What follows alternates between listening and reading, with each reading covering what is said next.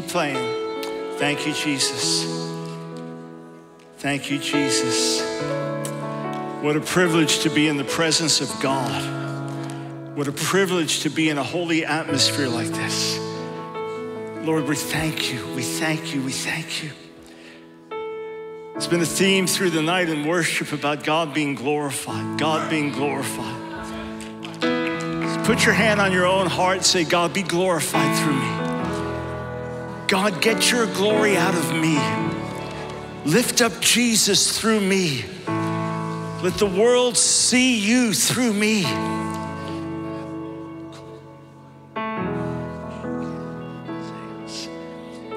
Friends, God wants to take us into deeper waters than we've been in before. He wants to open heaven over us in ways we've not known before. He wants to take us to places we've never been before. Lord, we're yours. We belong to you, Lord. Whatever you want, whatever you desire, here we are, spirit, soul, body. We belong to you.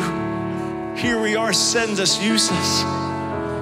Oh, draw us closer that we can know you better. Open the eyes of our understanding that we can see you more clearly. Give us deeper revelation to the glory of your Son, oh God.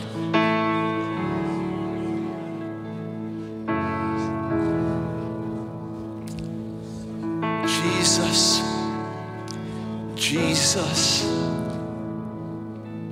Jesus.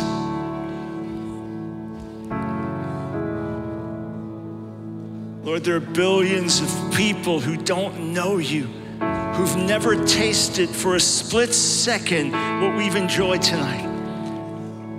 Lord, there are people within miles of this building that are lost and hurting and dying.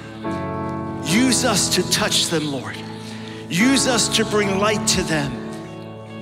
Use us, Lord, to set the captives free. We ask you, Lord, not just to be glorified in this building, but to be glorified in the streets and to be glorified in the workplace and in the schools and in the places of government, to be glorified. Lord, use us to be glorified in the nations and in Israel. May the name of Jesus, Yeshua, be so highly exalted that all we could do is fall on our face in worship. Let's just sing to him a little bit more. Let's just sing to him a little bit more. Jesus.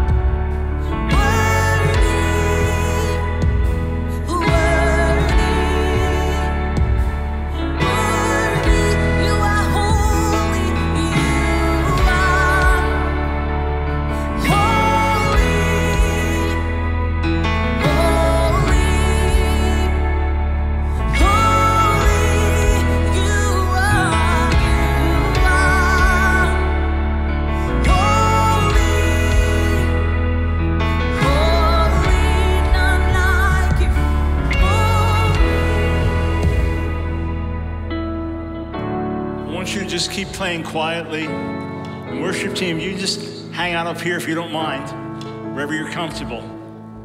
And you just sit where you are. You stay up front, that's just fine. God's laid something in my heart I want to share with you briefly, but we're just going to stay in this attitude of worship, and then we're going to go back to worship, and we want to lay hands on you just for fresh impartation, for a deeper working of the Spirit. Friends, God has dreams He wants to put in our hearts. There are impossible things that Jesus wants to do, and He does it through weak, frail human beings.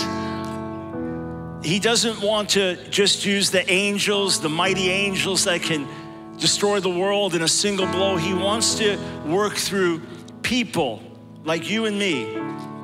And the dreams that He has are impossible for us. They bring us to the end of ourselves.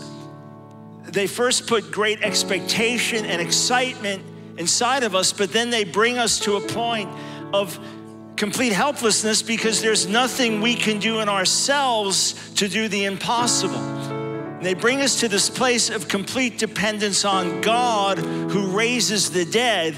And then when He does the work, instead of us getting glorified, He gets glorified. And to the extent He's glorified, to that extent people are blessed. So you know the passage. I just want to read some verses from Hebrews 11.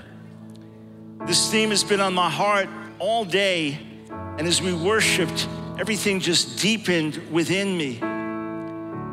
It says in Hebrews 11 now, faith is confidence in what we hope for and assurance about what we do not see. This is what the ancients were commended for. It's not just a momentary act, it's our life. We live a life of faith. Everything we did tonight, worshiping an invisible God, that's faith. Every time you take out the Bible to read this as God's word, that's faith. Those of you who are students in the ministry school, that's faith. You said, I want to be trained. I want to be sent out to do the work of God. Every day that you say no to sin and yes to God, you are walking by faith.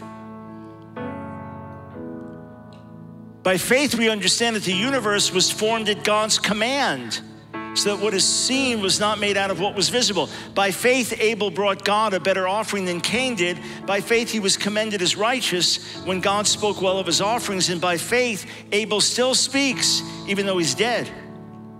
By faith, Enoch was taken from this life so that he did not experience death. He could not be found because God had taken him away. For before he was taken, he was commended as one who pleased God. And without faith, it is impossible to please God, because anyone who comes to him must believe that he exists and that he rewards those who earnestly seek him. By faith, Noah, when warned about things not yet seen, in holy fear built an ark to save his family. By faith, he condemned the world and became heir of the righteousness that's in keeping with faith. Look, we're used to these stories in the Bible.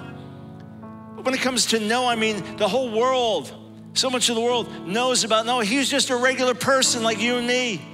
But he feared God and he honored God, and he didn't go the way the rest of the world was going. Think about being in the minority. Think of the whole world being against you.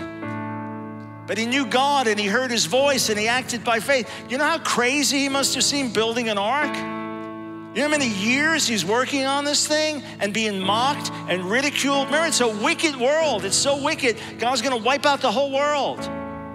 But he believed. We don't know the names of any of the people on the earth who died then, but we all know the name of Noah who believed. We don't know the names. Most of us can't remember the names of the 10 spies who told the children of Israel, we can't take the land.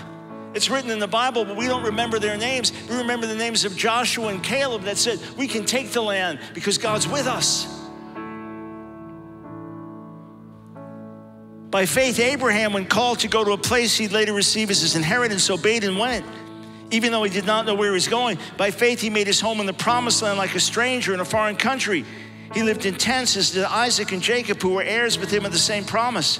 For he was looking forward to the city with foundations, whose architect and builder is God.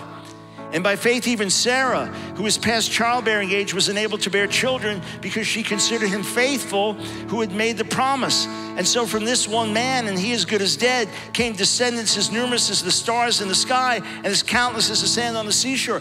Abraham is 75 and Sarah 65 when God tells him He's gonna bless his seed, bless his offspring, and he can't have children. How long does it take before they have children? 25 years. When it's completely impossible, when there's no way he can reproduce, and when Sarah's long since gone past the point of being able to bear children. That's when God does it. That's what faith is about. Listen to me, whatever dream God's put in your heart, you will go through a few deaths before you get there. You will go through disappointment before you get there. You will go through seasons where you are utterly convinced it will never happen. Just remember these words. I told you it was coming in advance. Just remember, the word of God tells us we get to that point. Paul says in 2 Corinthians 1, we thought the sentence of death was on us. We thought it was over. We were in Asia and we were in troubles beyond our ability to endure, and we felt the sentence of death. That thing where you know it's over. And he says, but this happened so that we wouldn't trust ourselves, but the God who raises the dead. Remember that when you're at that breaking point. Remember that when you're at that point of hitting bottom. This is just where you need to do so that all your trust is in God. This is exactly where you need it to go and be to get to that place of utter human hopelessness, so your only hope is in God. And at that point, anything is possible. Here's an old man, Abraham, almost 100 years old with no children. And God says, through your seed, the whole world will be blessed. Who could have imagined what happened through him and through his wife, Sarah, who believed? All these people were still living by faith when they died. They did not receive the things promised. They only saw them and welcomed them, and from a distance, admitting that they were foreigners and strangers on earth. You know, I was thinking during the worship tonight when God spoke to Gord Lindsay to raise up a school. Could you imagine if God said, and 50 years later, the school will be going strong, and you will have more than 40,000 grads, and you will have 90 schools around the world. Come on, that's crazy. But God's glorified through that. There are things God's spoken to me about over the years that seem completely outlandish, but I couldn't shake it. You say, how do I know if it's really from God? Because the more time you spend with him, the more the fire burns. The more the dream comes up, the more he reminds you of it. And the closer you get to God and the more devoted you are to him, the more real it becomes. We can all have fantasies. We can all exaggerate. People can speak false prophecies over us. But I'm telling you, when God puts the dream there, it stays. And even when you try to get away from it because it's too intense and it's too difficult and it's too impossible and it's too demanding, you go back to worship and there it is again. You know, when God started calling me to start dealing with culture wars and controversial subjects, moral subjects, things that people didn't want to touch, and he started speaking to me to do it, and people were coming to me and saying, old friends, Mike, why are you doing this? Why are you wasting your time with this? Why are you getting distracted from your ministry with this? And we kept doing all the other things we were doing in ministry, but this was added in. And I told them, I feel like an umbrella salesman in the desert. And everyone's saying, Dr. Brown, why are you making all these umbrellas? It never rains here, it's the desert. Dr. Brown, why are you building warehouses with more umbrellas? Stocking up umbrellas, it hasn't rained here in years. And I would tell them, a storm's coming, big storm's coming, and you're gonna need these umbrellas. For years now, carrying out the metaphor, we can't make the umbrellas fast enough because we're right in the midst of things God spoke to me years ago about. When he spoke to me just as surely, over 20 years ago, as there was a civil rights movement in America, there's gonna be a gospel-based moral and cultural revolution in America. That's gonna take back ground that was taken through the counterculture revolution of the 60s. And he said to me, you'll be right in the middle of it. And here we are. We could be on the brink of Roe v. Wade overturned after almost 50 years and more than 60 million babies killed. And people have been praying and believing and crying out and impossible things. We're right in the midst of seeing tides turn, different states turning, eyes opening, parents' eyes opening up. And in the midst of it, I'm telling you, there's gonna be a fresh wave of the Spirit in the church. Those who are hungry, those who are thirsty, those who say, we must have God, he's gonna come. He's gonna come where he sees that desire, where he sees people, they don't want the show, they don't want the externals, they want Jesus. They want him glorified. And they say, God, whatever it takes, whatever the cost, whatever the consequence, here I am, send me, use me. I'm telling you, the Holy Spirit's gonna be poured out. Just gonna go a couple minutes longer, then we're gonna go back to worship and pray for you. There's a friend of mine on the mission field for many, many years, as average and regular a person as you could imagine, and used in amazing ways by God to win the lost and to raise up missionaries who literally left everything and moved in together to preach the gospel. And that's what they did day and night in difficult areas. And everybody on the team was pretty average. They didn't seem to have any superstars among them. And there was a book about the lives of missionaries that talked about the weaknesses and the failings and the hard times. And he loved to read that and give it to his team to read that because it encouraged them like, hey, they were flawed, regular people like us. I told him, I take that part for granted. I like to read the books about the impossible things that happen.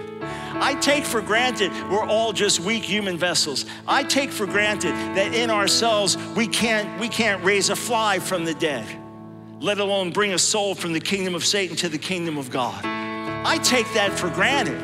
I take for granted that he puts his treasure in earthen vessels, as Paul writes in 2 Corinthians. I take all that for granted. I want to read about the impossible things that God did through human beings. I want to read about the miracles that he wrought to the glory of his name through people just like you and me. And when the gifts of the Spirit operate through you, it's not, oh, praise you, it's praise God. It's God is alive. Jesus is really here. This thing is real. You say, what do I do? Just go after him heart and soul. And when you're disappointed, get up and go after him heart and soul. One of our grads in Italy, I saw his post today. He said, I know my failings and my fallings. He said, but when I fall, I want to fall at the feet of Jesus. Lord, everything I have within me belongs to you. That's our heart. Every day afresh. I'll start many a day and just pray that God, be glorified today. Be glorified. I go on frequent prayer retreats, and sometimes over the course of the weekend, the main prayer over and over from the cry of my heart, not just vain repetition, God, be glorified. God, there must be more. God, demonstrate your power. God, work through me. And he's faithful to do it. You'll be amazed over the years ahead how faithful he is. You'll be amazed at the mercy he has. You'll be amazed at the things that he does on your behalf. And just keep running back, Lord, here I am. Send me, use me. He wants to put a fresh dream inside of you, an impossible vision inside of you. I started journaling one time. If I was talking to an atheist and they were questioning the reality of God, and I said, look, and I had some debates where I've done this, I'm not trying to convince you. You'll probably mock me for saying this, but I just want you to know why I believe. I just want you to know my own experience. And the more I started journaling, I thought, how in the world could anyone not believe looking at this? The reality and the faithfulness of God. Stand to your feet with me. Remember, we're not looking for the next generation. It's here and now. We're not talking about, 30, 40, 50 years, 100 years from now. We see, no, here and now. People are dying here and now. People are hurting here and now. God's name is being mocked here and now. And God wants to use you here and now and in the days and years ahead. And obviously, if not us, then who? I mean, here we are saying, Lord, we just want you to be glorified. Here we are, the cry of our heart is to be with him. Here we are saying, Lord, whatever you want to do through me, whether it's public, private, whether it looks big or looks small, whatever, here I am, send me, use me. Who else is he gonna use if not for people like that? And in the scriptures, there's a lot about laying on of hands. Hebrews 6 even mentions it as one of the foundational doctrines. Simon the sorcerer in Acts 8 saw that the Holy Spirit was given through the laying on of hands. And Paul talks to Timothy about gifts being imparted through the laying on of hands. So I've been with you, I think, 5 different months since late last year in this. I don't remember doing this at any point, but just felt prompted as we come to the end of the semester, and for everyone that's visiting, just this meeting here in May, that we pray for you, lay hands on you. And Josh and Toby, I want you to come on up. Most of you met them earlier today, directing our missions department, helping those that are called to the mission field get on the field, connecting them with people we have around the world. They've got some literature still if you're looking for it. We ran out earlier in the back table. But we want to pray for you, and then Pastor Adam, any others that you want to bring in to pray, and we'll just step out from where you are, right? So fill the front aisle, step out if you want prayer. If you don't want prayer, just stay where you are. That's perfectly fine. But we're just going to circulate and pray for you, all right? And these are safe people. If they feel the Lord saying something through them, they'll say it to you. You test it, but they're people we've worked with over 25 years. And you may feel something, you may not, but I believe God's just gonna plant something afresh. Just add something, give you something, impart something by his Spirit. And there are people we had the privilege of training and sending out that are literally reaching millions today. And others whose names we don't know, making an incredible impact in many other ways. And what we have in common is we poured into them and got to lay hands on every single one of them. So we're just gonna go back to worship, and when we pray, just receive. You don't have to strive or anything. Anything you saw or just wanna share? You know, we believe in the impartation of the Holy Spirit to do more. Our greatest cry during revival was, more, Lord. Más fuego, Señor, más. Are you with me? And you know, a couple of months ago, we took a trip to Cameroon to be with our people there, and you know, Scripture says, young men see what? Visions. Old men dream dreams. I'm still a young man. I see more vision clearly than I've ever dreamed. And asking God, what do you want us to leave there when we go there? And I saw Jesus, he had this match in his hand. It was about like this. It had a head on it like this. And he's standing on his throne, and he struck this thing across heaven, and he put it in my hand. And he said, I want you to be a match to light the fire of heaven under 1,000 evangelists in Cameroon. And at the end of that day, I simply did what I saw, and the place was set on fire. Literally on fire. And then tonight, this worship, if you don't have heaven in you now, we need to talk to you afterwards. But what I saw, I said, Jesus, what are you showing me this for now? He said, take the match, take the match. And he said, strike it across this floor. And I saw the fire of heaven begin to burn, just burn brilliantly across this floor. And when I see these things, when your feet begin to burn, you're gonna know the fire of heaven's touched your feet. And when you feel the heat of God coming over you, you're gonna know he has touched you in a very special way tonight. And then I just kept listening, and I'm gonna quit here, but it's just what it's on my heart. How many of your first name, it starts with a C? Let me see your hand. It starts with C. Anybody up here? Starts with a C?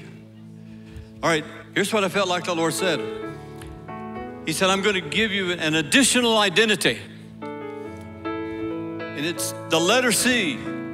It stands for carriers of his glory.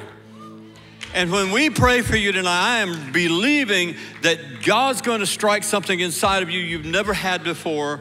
And for some reason, he just said the letter C. And then I said, carriers of my glory, just what you were talking about. You know, when we prayed for thousands of people, we don't have to give you a personal word. We trust God to touch you and do the ministry himself. We don't have a whole lot to give, but we can touch the presence of God here in this place, and we've already been there. Amen. So Lord, we receive from you. And once again, our lives are living sacrifices on your altar. Send your fire, burn afresh in us. In Jesus' name, thank you, Lord.